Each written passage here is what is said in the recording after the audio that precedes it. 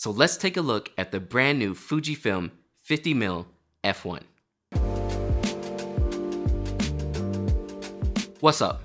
This is John from John Best for Photography, and if you're new to the channel, you already know I'm a Fujifilm enthusiast, Fujifilm creator, wedding photographer, and Fujifilm YouTube content creator. Everything you see here on the channel, from my full wedding day videos to the content I'm making right now, is filmed and shot on Fujifilm cameras. So obviously I'm a little biased and I absolutely love Fujifilm. But it's time to get hype because we have a brand new lens coming up, which is the 50mm f1. So for anyone who does events or weddings like myself, the 50mm f1 is actually super exciting because we haven't had a lens that is that fast. I think the closest thing to it is the 56 f1.2, which that lens is my absolute go-to. I love that thing. I'm always using it at wedding speeches, or if it's getting dark, or just for any nice portraits. But with the announcement of the 50 f1, the real question is should you be upgrading? What is this lens about? How do we feel about it? So let's go over just my first impressions of the lens. Also, if you love Fujifilm, make sure to subscribe to the channel because that's all we talk about here is creative entrepreneurship and using Fujifilm cameras. So for more information on the 50, stick around because we got some cool stuff coming up. But let's go ahead and talk about the 50mm f1. So the 50mm comes in around $14.99. And for anyone looking for a fast, longer focal length, this is gonna be a great lens to check out. 50mm is about a 75 or so full frame equivalent. The weight of the lens is just around 2 pounds or so. The filter diameter is 77mm.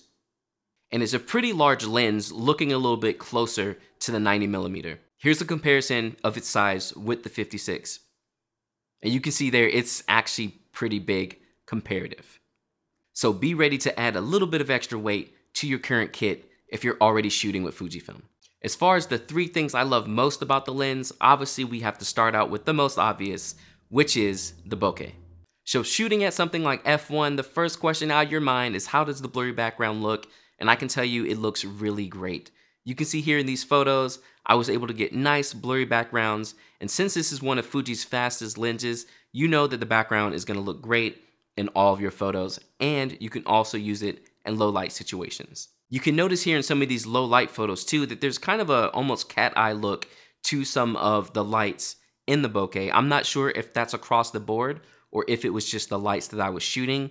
I'm gonna test it out some more and we'll see how that looks. But here's a good look at it for you all so you can see what it looks like. But the depth and the blur I was getting out of the photos, especially for portraits, was awesome. And I can't wait to use this more often, especially at weddings. Generally, this lens is gonna replace my 56 because I use it during speeches, toast, and for portraits during the wedding day, as well as with the ceremony. Next up, this lens is so sharp, and I absolutely just love how sharp it is. So basically everything I shot with the 50mm f1 was at f1 because I mean, why else shoot it? We want to see what it looks like. And I was super surprised at how sharp everything looked. Here are a couple more examples and you can see everything is tack sharp and then you have the nice blurry background on top of it. So yeah, I was kind of surprised at how sharp it was. It's nice. There's nothing more I can say. I was just like, wow.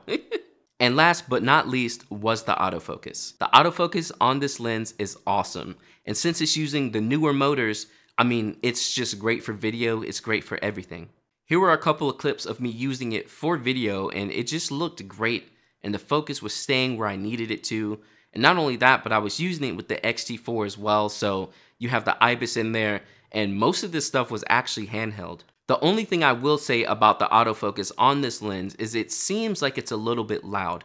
Now, I don't know if that's me or I don't understand film and using lenses for film because I don't do a lot of film myself. I'm mainly a photographer, but here's a clip. Just listen to the sound of these motors.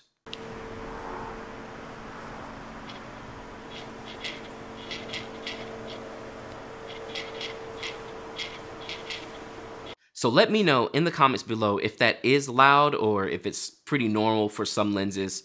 Because yet again, I'm used to like using the 23 f2 and 35 f2, which are like absolutely silent when they focus. So those are the 3 things I absolutely love about the lens. It's sharp, the bokeh looks great, and the autofocus is amazing. It's awesome for photos and video. I would say the only thing that I don't really like about it is that it's a bit on the larger size. Now, as a Fujifilm user, me personally doing weddings, the main reason I got into the Fujifilm system is because it's very small, but also extremely powerful. So to me, using the lenses like the 23 f2, the 35 f2, that's like, mwah. That's just the reason I got into Fuji, you know? So this is on the larger side, even comparative to the 56. You can see them here next to each other. It's a pretty big difference.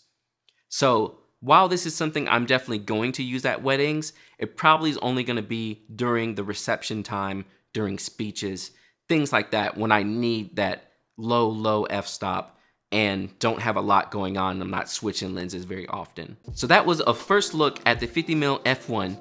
Let me know in the comments below what you think about it and if it's a lens you're looking to purchase. Thanks again for hanging out, and don't forget to hit that like and subscribe for more information on the 50mm f1.